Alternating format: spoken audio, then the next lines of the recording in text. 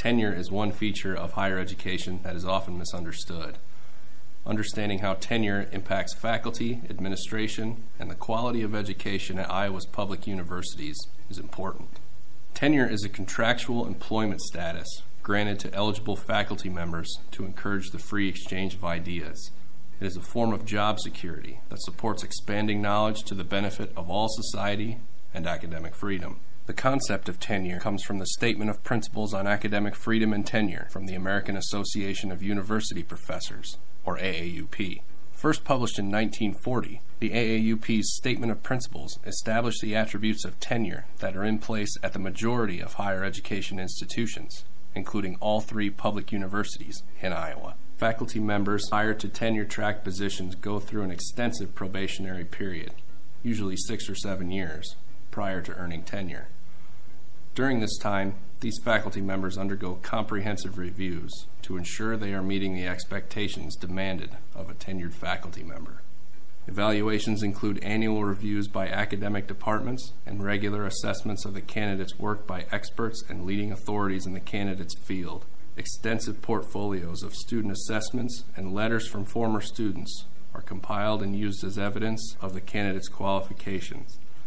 Tenure is awarded only after an affirmative recommendation based on this years-long process. Tenured faculty still undergo regular performance evaluations. These evaluations include annual departmental reviews, deep reviews with external input from field-appropriate experts every 5 to 7 years, and annual student evaluations of teaching. Tenure does not mean a faculty member has a job for life or cannot be fired. All faculty, tenured or not, have set expectations in terms of their teaching, research, service, or clinical obligations. Failure to meet those obligations can and does result in just cause terminations. Program cuts also can result in the elimination of tenured faculty positions.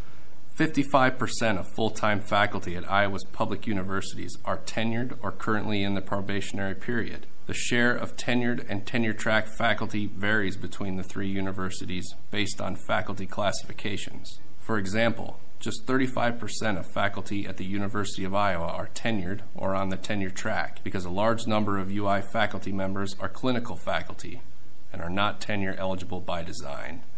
The Board of Regents receives a faculty activities report every 2 years. Faculty activities vary significantly by the type of appointment and represent a wide mix of teaching, research, scholarship, clinical work, and service.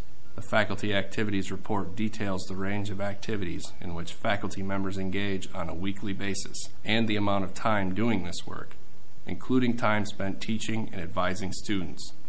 The majority of teaching at Iowa's public universities is done by tenured or tenure-track faculty. Non-tenure-track faculty, including lecturers and adjunct faculty members, teach nearly 40% of student credit hours.